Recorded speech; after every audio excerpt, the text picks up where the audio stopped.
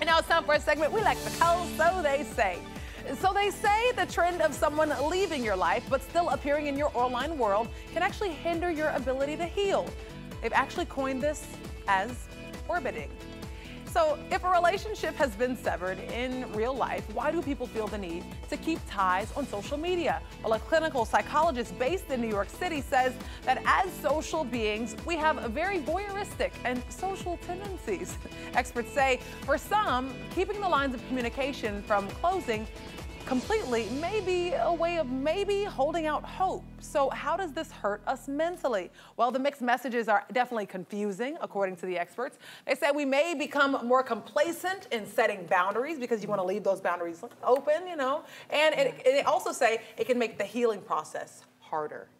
And one thing that they also mentioned that I really liked was they said it's a term, it's called, this encourages confirmation bias. So if you say, darn, they left me because I was too big or something like that, you go on their page and you look for something that actually confirms that. Like a girlfriend that looks just like you? Yeah, he left me because of her.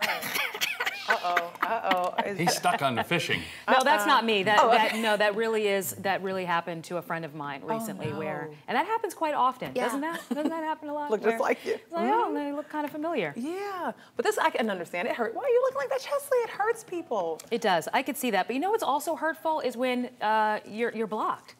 That hurts. Yeah. So which one would you prefer? Should you block? So that we should put that out as a poll today. Should you block? Which one's better? Can I answer that, please? Yes. Should they join the block party? Never block anyone, because when you start getting blessed, you don't want to block them from seeing those blessings. I promise. But what if they block you? If I'm hurt so that by you're it, not though, orbiting. You're saying that we're being hurt by the person orbiting.